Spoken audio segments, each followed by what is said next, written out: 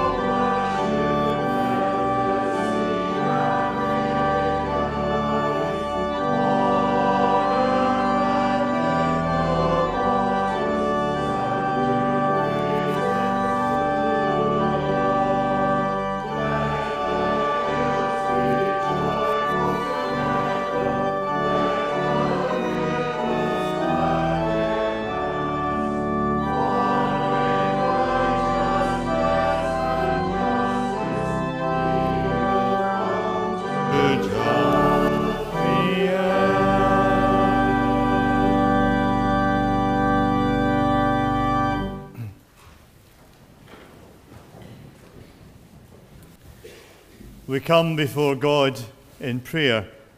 Let us pray. God our Father, in your love, you welcome us as your children.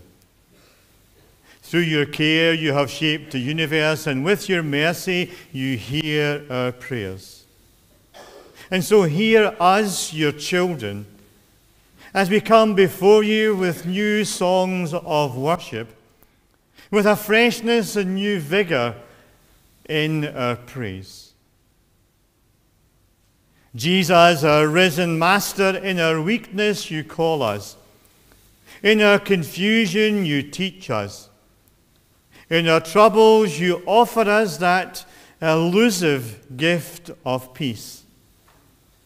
Meet us, your servants, your friends, your co-workers, as we gather together and gather around your word. Spirit of the living God, in the beginning you breathed life. In chaos and darkness you brought renewed hope. In many tongues you spread good news. transform us, your people, as we open our minds and hearts to you. And so, God, our one God, loving Father, Son, and Spirit, we come. We come with doubts and fears. We come sometimes in ignorance. And we come every time knowing that we have fallen short. That we have failed you. That we have failed your creation. That we have failed your people in so many ways.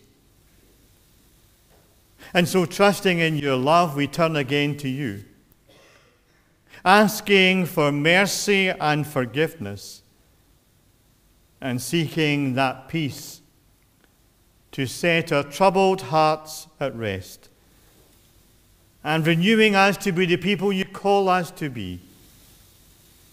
And so accept these prayers.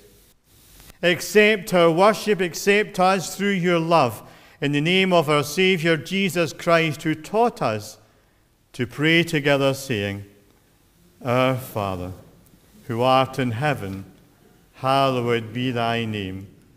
Thy kingdom come. Thy will be done on earth as it is in heaven. Give us this day our daily bread, and forgive us our debts as we forgive our debtors. And lead us not into temptation, but deliver us from evil. For thine is the kingdom, power, and the glory forever. Amen. I'm going to invite the children and young people to come down to the front. Come and see me. I know I'm a strange guy. If you ask Shaw, he'll tell you that. Okay. So I normally say good morning, boys and girls. I normally say good morning, Mr. Hamlin, but I wouldn't embarrass you. I'll just say good morning. I'll treat everybody as the girls and boys this morning, will I? So, and you say good morning, Mr. Hamlin. It's always a bit of fun. So, good morning, boys and girls. Good morning. I love that. I love that. Now, I'm a friend of Shaw's, who you know very well. And once a month, when he's away, I'm going to be coming. I'm getting wheeled in and wheeled back out just to come and help and bring some continuity to this. So you'll maybe get to know me just a little bit, but it's strange, you know. I'll tell you in a minute because it's going to fit into the story that I'm going to tell. I'm going to show you something, okay?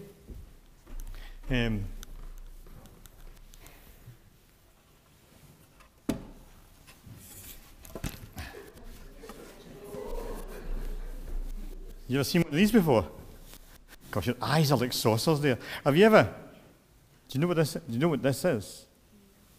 It could be, well, it could be in the old days in the church, they wouldn't give folk plates. They used to have a thing that they passed around. And you put the money in. Do you remember that? You're all far too young for that. Far too young for that. So it could be something like that, but it's not. I'm going to give you a clue, okay?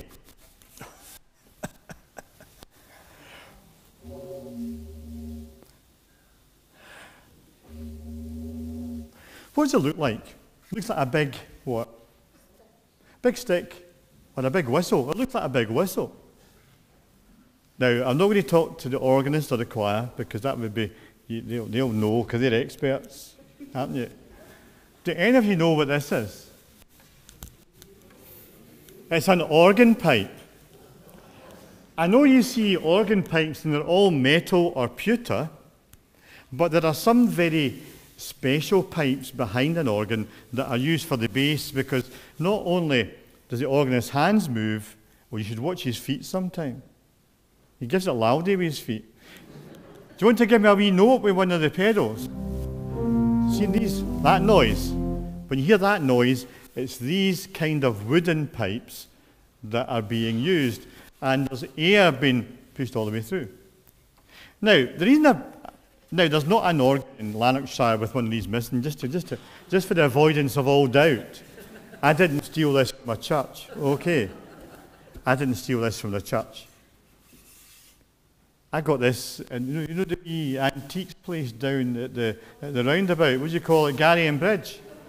I bought it there for £12.50. Because I love it. So you've got wooden ones, you've got metal ones, you've got ones that sound like a flute. Can we hear a flute? It's a flute. Can we hear a trumpet? No. What kind of place is this? Do you have a horn? No. I thought Strathaven was posh. Let's have a look. Let's have a look. There's a James horn there, I suppose, but... Let's hear the James horn. Right. So you've got all these different sounds. What you have there is like a big band or a big orchestra with all sorts of different sounds. And you can play very quietly or you can play very loudly. And it's all because there are literally hundreds of these in that space. That's hard to believe.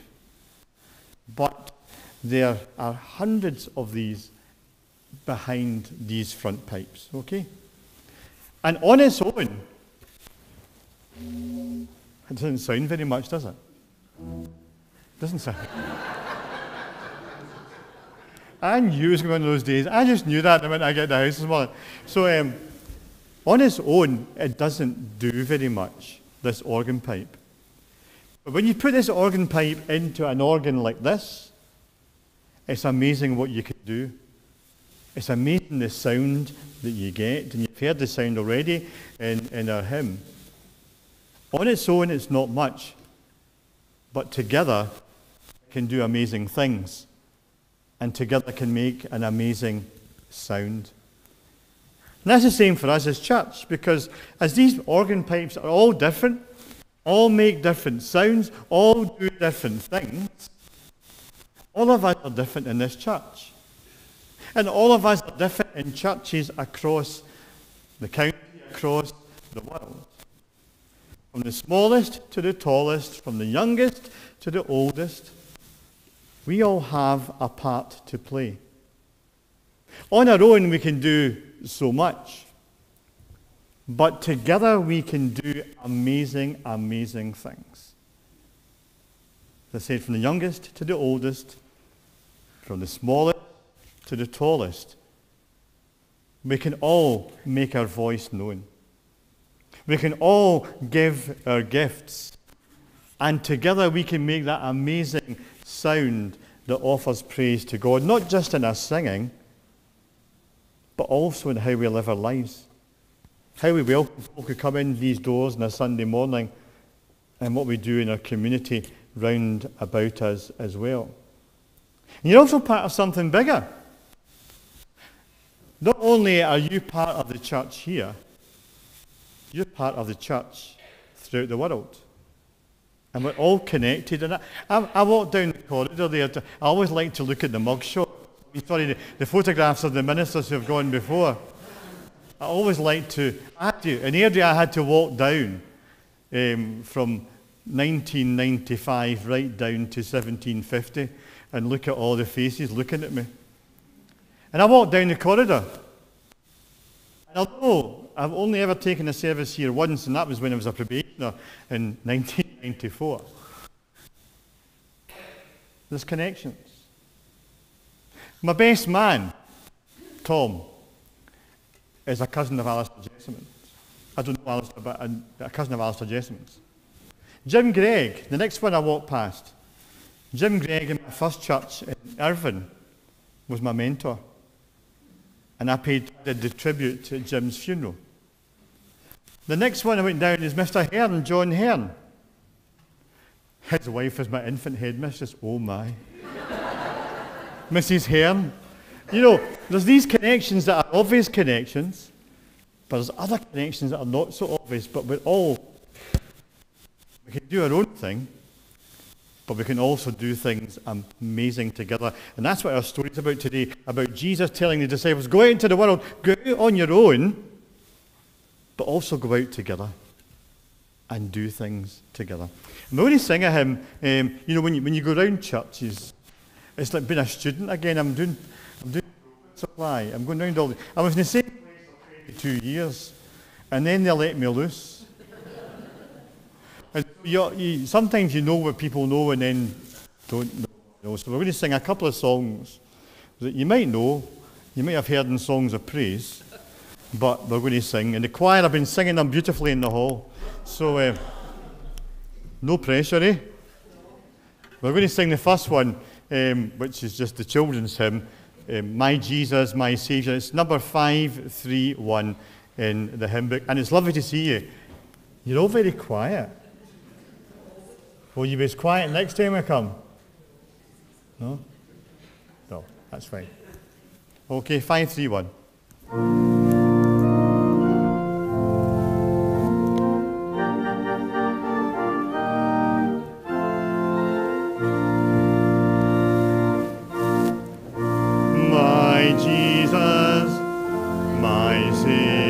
Lord, there is none like you. I want to praise the wonders of your mighty love. My comfort, my shelter, tower of refuge and strength. Let every breath, all that I am, never cease to worship you. Shout to the Lord of the earth, let us sing. Power and majesty, praise to the King. Mountains bow down and the seas will roar at the sound of your name. I sing for joy at the work of your hands. Forever I'll love you, forever I'll stand. Nothing compares to the promise I have in you. You're amazing students, absolutely amazing, absolutely amazing. And I think the Waynes now go out. Look forward to seeing you again, and I'll see you after the service. And don't eat all the chocolate biscuits.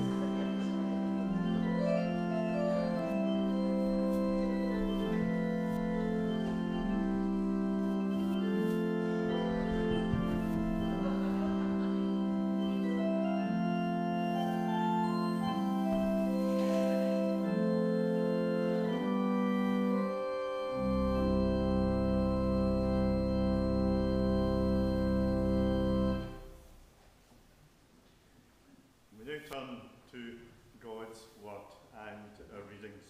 There's someone reading, is it me? Oh, is it last time? I'm sweating. I'm not sweating. I thought I'm going to have to read the scripture lessons. Shaw usually says your name first, but I'll let you off. It's all right. What's her name? Celia. Celia. What a lovely name. Celia, the news folk. Aye. Sorry, we'll go on to the reading. Josie's We are in Shaw's church. I know. Sorry about that. Right. The first reading this morning is from Acts chapter 3, verses 12 to 19. So that's Acts chapter 3.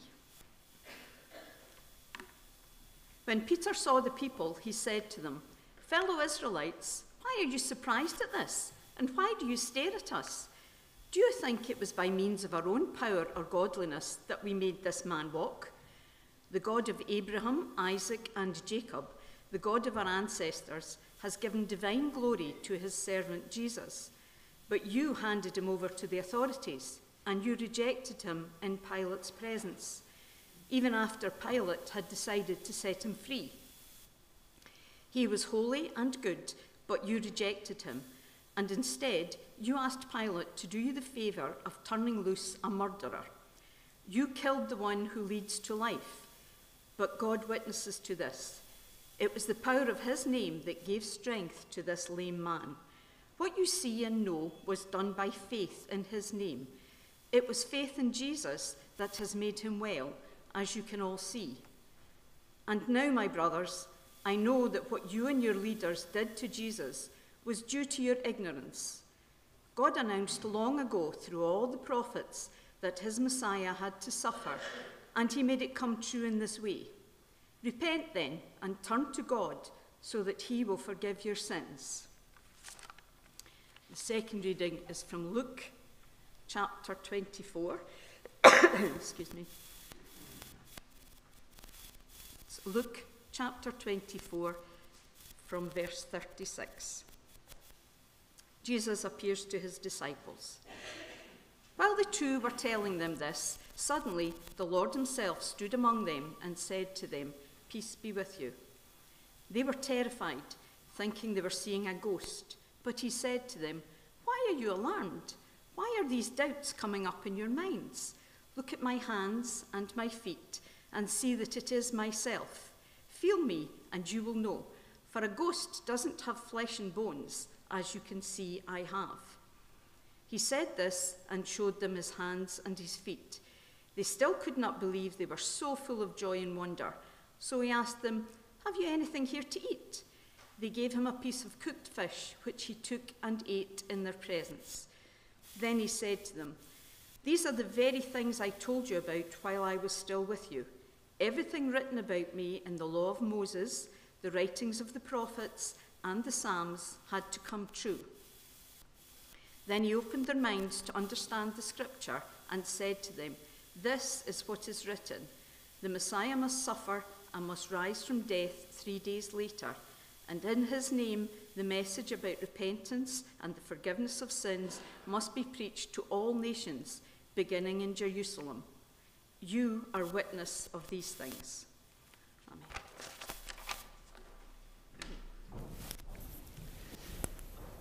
We sing 506, "All I Once Held Dear."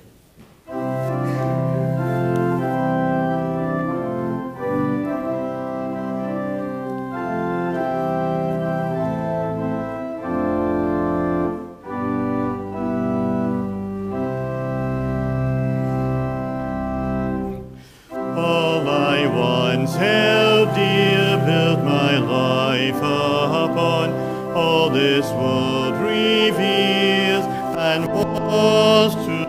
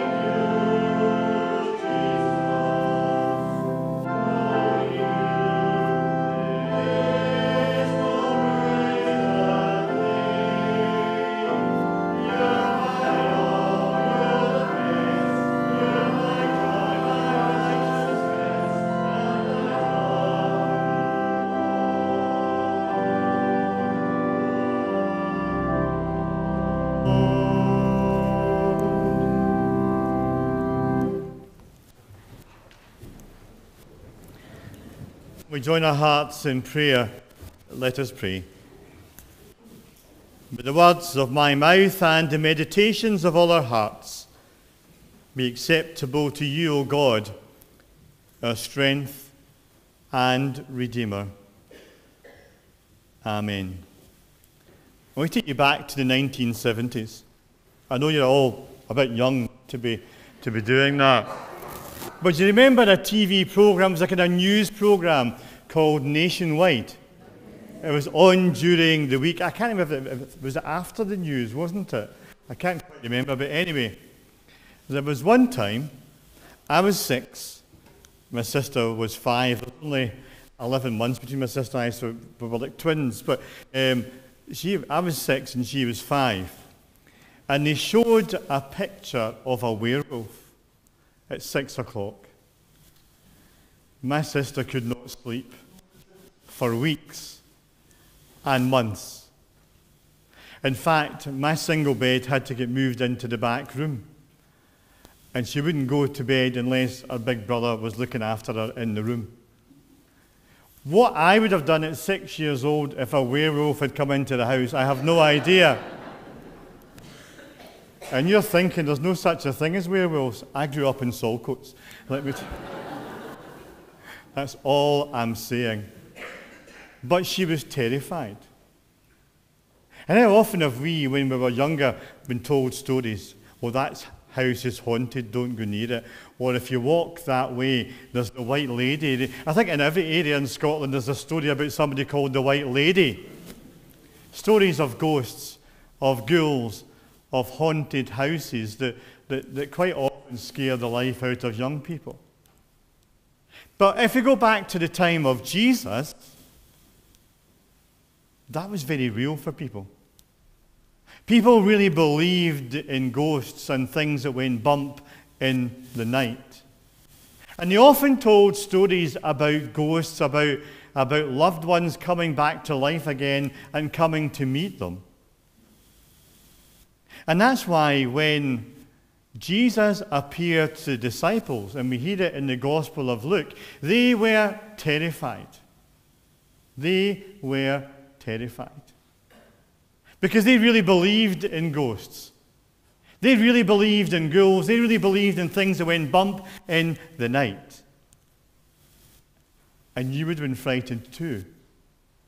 If you had seen your best friend, if you had seen your leader, if you had seen the person who guided you die on a cross, and yes, you heard that he'd come to life again, but actually you saw him physically in front of you, I think you would be terrified too. So just imagine, put yourself into their sandals, and just imagine how they must have felt. And so for Jesus, these post-resurrection appearances were so important, they were key. Because he wanted folk to know that he wasn't a ghost, that he wasn't an apparition, he wasn't a figment of their imaginations, he was real, as he is real even now. He wanted to take away their fear. He showed them his hands and his side to give proof that he was who he said he was. Here are the marks of my crucifixion.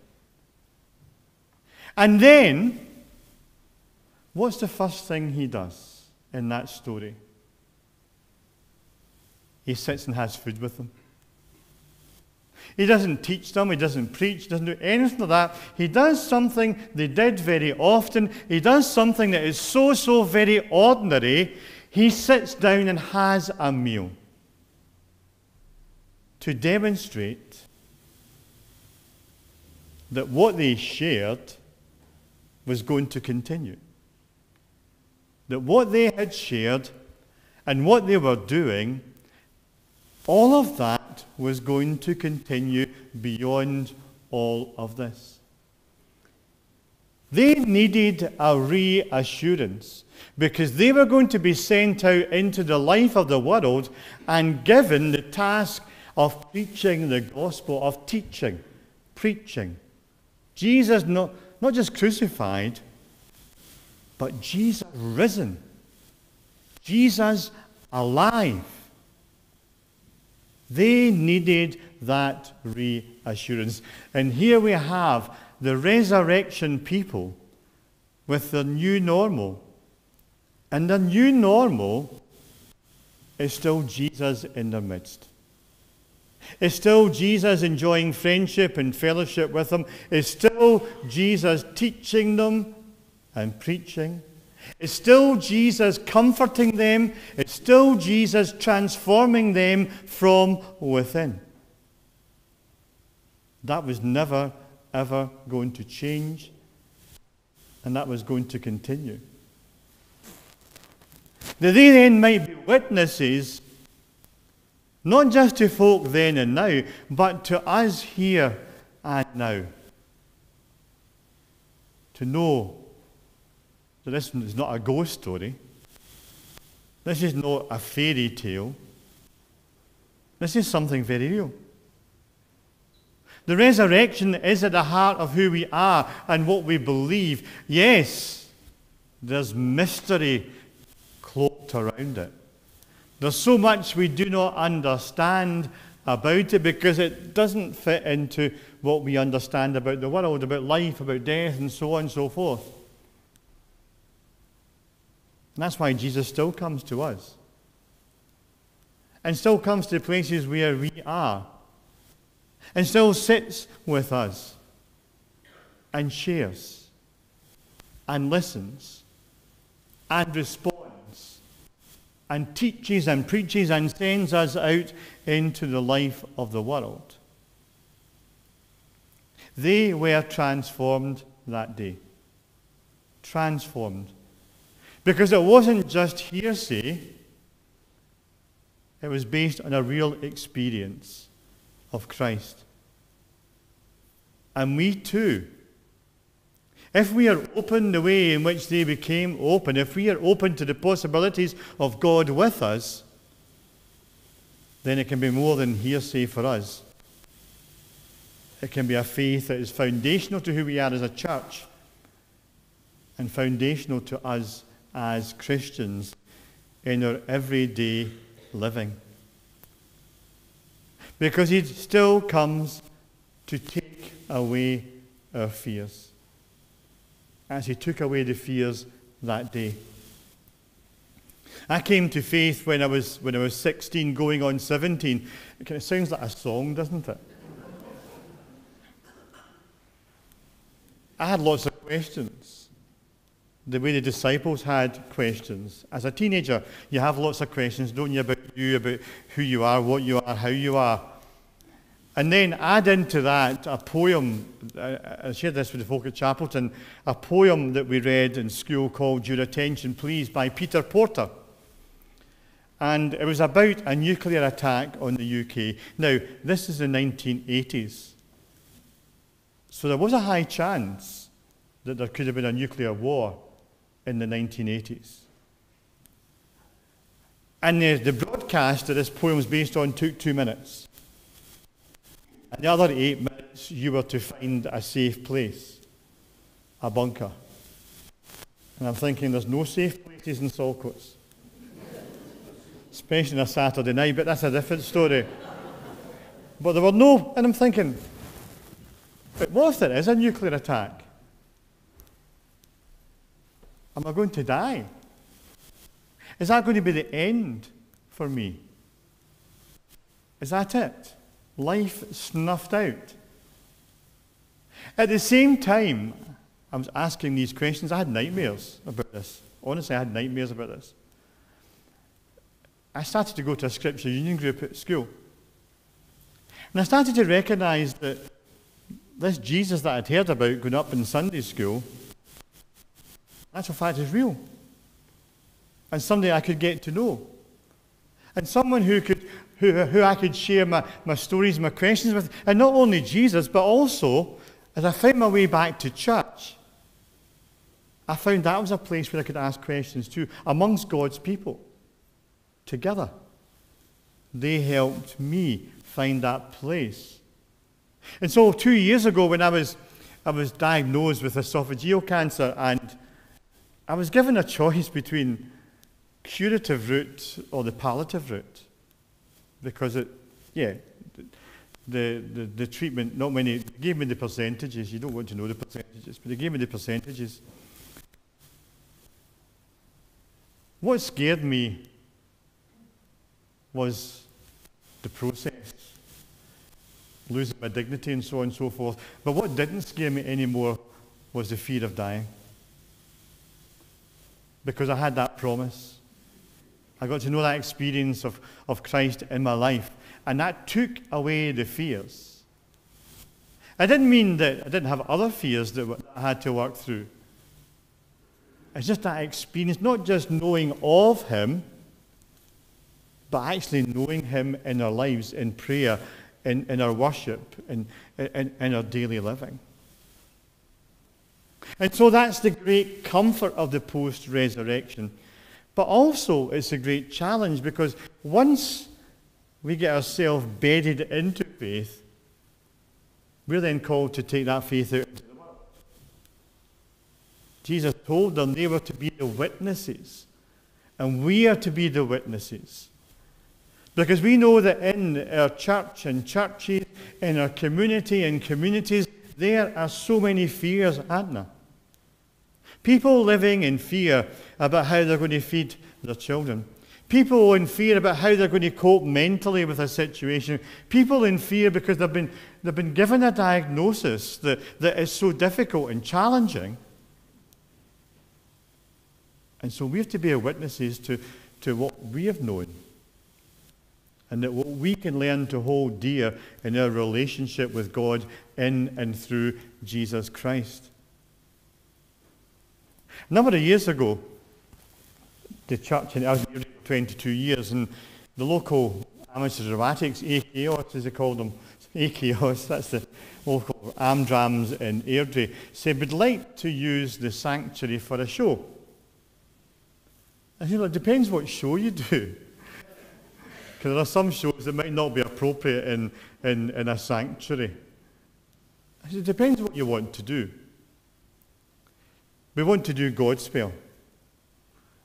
And when Godspell came out in the early 1970s, it was controversial. It was so controversial. Because it portrayed the disciples as traveling entertainers with their leader Jesus, going from community to community, going from marketplace to marketplace. Because the whole message was that, yes, faith is a personal thing, and we see that in that reading in Luke. It was about that personal relationship of the risen Christ with his friends and his disciples, but it's also something that we're called to share, not just here, but out in the marketplace. Now, Chaos decided to do something quite different. They set it not in the marketplace, but in Bedlam. Now, if you don't know, Bedlam was the name given to asylums where people were shoved. They were in the middle of nowhere. It's people that we would recognize were going through mental health illness and so on. But they were put into a place called Bedlam. And it was Bedlam. The noise, the activity, the chaos, the fear, the distress, it's all very real. And so at the beginning of Godspell, we had people who were just so introverted, who were so messed up, who were so challenged in life. And this group of entertainers came and brought them out themselves. Brought them out themselves. With the power of the gospel, the power of the good news, the power that God loves each and every one of us, that he comes to take away our fears and anxieties and help us through the most difficult of times. So he helps us through the chaotic times as he helped the disciples in that passage. But he helps us so that we can help each other. That we can go into the bedlam in the world around us, and that is, when you look at the news, and you consider the food banks, and you consider the struggles of so many people, that's bedlam out there. we've got something to take. And we've got someone to introduce to the life of the world. And that's Jesus himself. Uncle Alec was a minister. In fact, kind of a neighbouring. Uncle Alec was in Darvel for a long time. If you go into Darvel, on the left-hand side, you'll see McElroy Court. That's him. That's his street. It was named after him. And he always said, Robbie, if you don't have the answers, don't pretend that you do. So going into the world doesn't mean to say that we have all the answers, that we know everything. It's that we do what Jesus does for us. In the words of Jim White, he preached at a sermon, it was a Lockerbie memorial. He said, we're not helped by people standing from a safe distance with kind words. We're helped by people who have known darkness, who hold us in that darkness until we see the light again. Jesus held his friends that day in the darkness till they caught a glimpse of the light. He holds us in the dark times until we see the light again. And we are called to hold each other in this place and beyond this place. Not only allow folk to see the light, but to hear the words, peace be with you. And more than ever, this world needs light. And more than ever, this world needs peace. And the peace that we can bring is the peace that is beyond all understanding. And so, will you leave yourself behind if I but call your name? Will you care for cruel and kind and never be the same? Will you risk the hostile stare should your life attract or scare? Will you let me answer prayer in you and you in me? Should your life attract or scare? People might not read their Bibles. One person said to me once, they might not read their Bibles, but they'll read you. And they'll understand faith from what they see and what they read. And that when we are faithful to Christ in the gospel and becoming more and more like him, then others can know that peace beyond all understanding. In the name of the Father, the Son, and the Holy Spirit, one God, world without end. Amen.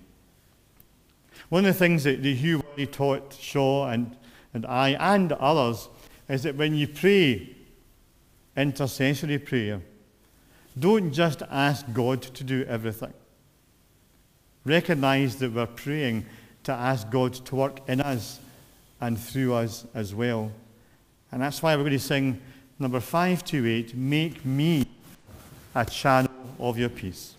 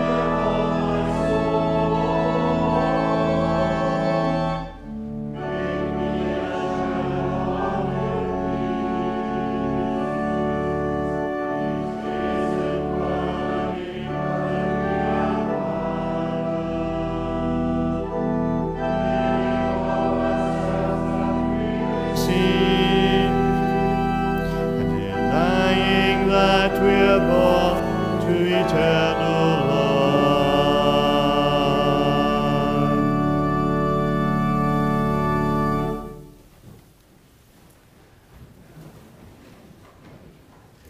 We've approached God, we have heard His word, now we respond to His word. Your offering will be received.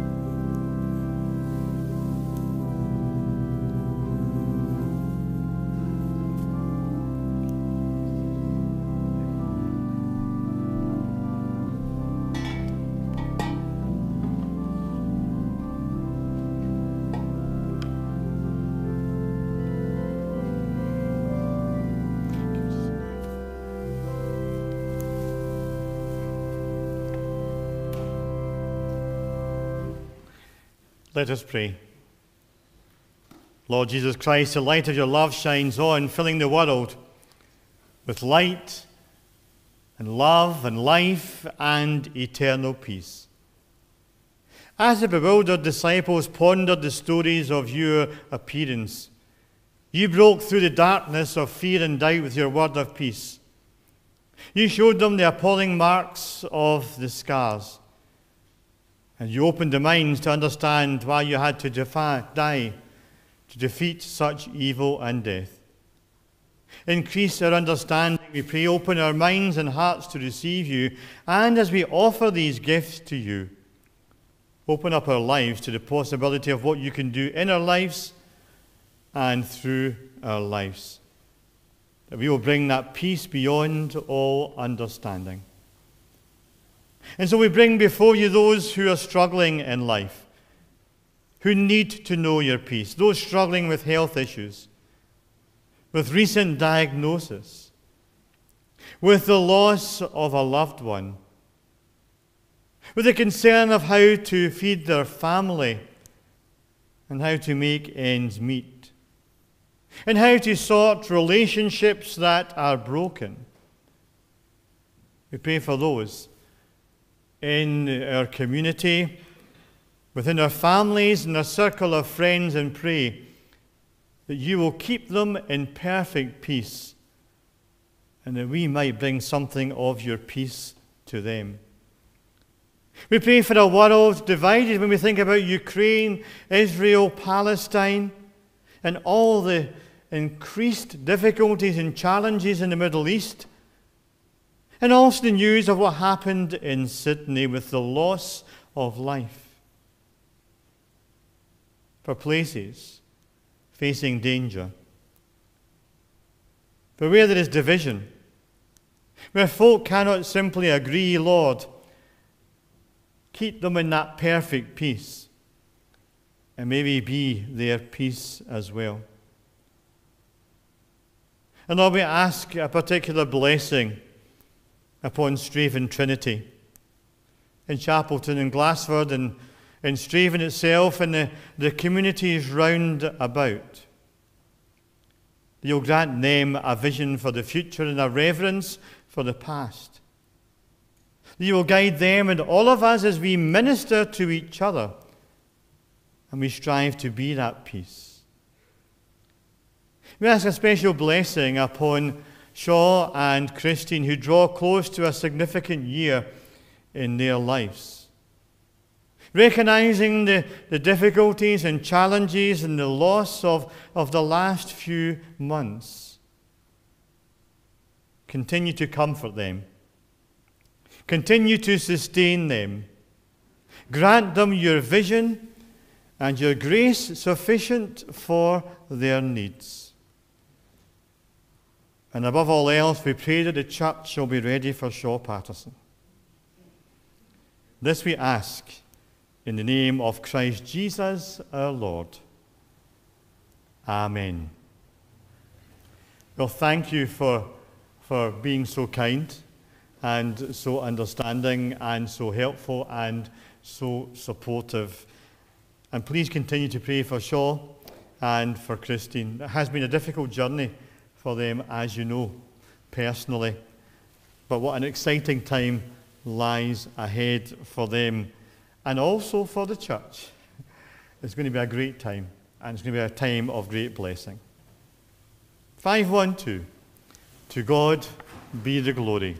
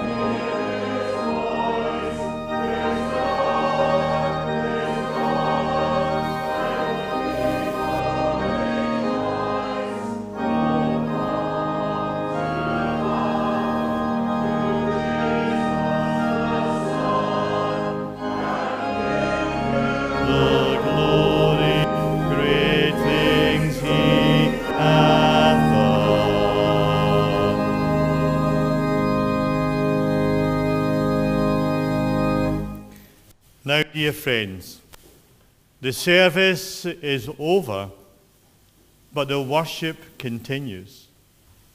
As you have known peace, go into the world to be that peace in the life of the world. And the blessing of God Almighty, Father, Son, and Holy Spirit be with you today and forevermore.